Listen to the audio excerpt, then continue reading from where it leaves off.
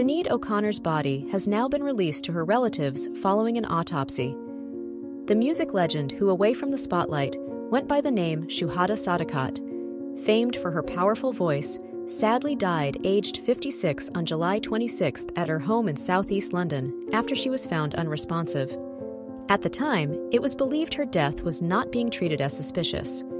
Sinead's body was later taken for an autopsy in order to secure a medical cause of death, but a post-mortem examination report may not be received for some weeks. Shortly after Sinead's tragic death was announced, London Inner South Coroner's Court confirmed that they would make a decision as to whether they will open an inquest after the results of the autopsy are known and following submissions from her relatives. Meanwhile, John Thompson, clerk at the London Inner South District Court, confirmed in a statement on behalf of Senior Coroner Andrew Harris that the conclusion of the autopsy will be publicly disclosed if an inquest is opened. It's believed that Grammy Award-winning O'Connor had been living just off of Brick Lane in East London for just several weeks before she died.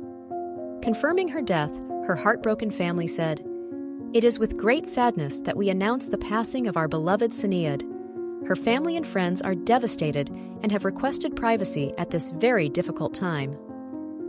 Sinead died just 18 months following the death of her son Shane, who died age 17 after he left a hospital while on suicide watch. Prior to her death, the musician shared a picture of her beloved son on Twitter and penned, "Been living as undead night creature since.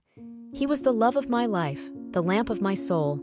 We were one soul in two halves. He was the only person who ever loved me unconditionally. I am lost in the bardo without him." She had been updating fans on her Twitter account about her life and revealed she was planning to create music in the lead-up to her passing.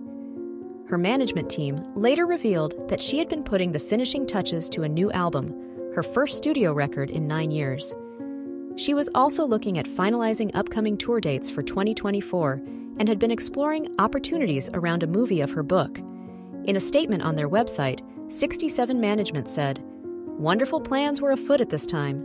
Testament and tribute to those who have put their hearts first for Sinead, to whom we are forever grateful."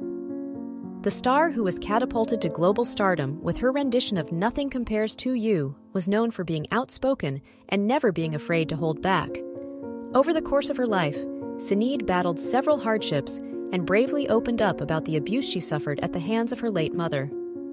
In an emotional interview, she revealed her mom didn't want a daughter and would often make Sinead dress similar to a boy and kicked her in her uterus.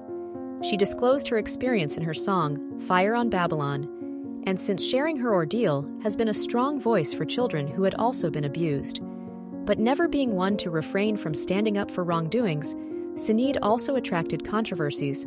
Most famously in 1992, she used a performance on Saturday Night Live to protest child abuse, ripping a picture of Pope John Paul II while singing the line, "We have confidence in good over evil," holding up a photo of then Pope John Paul II as she spoke the word evil.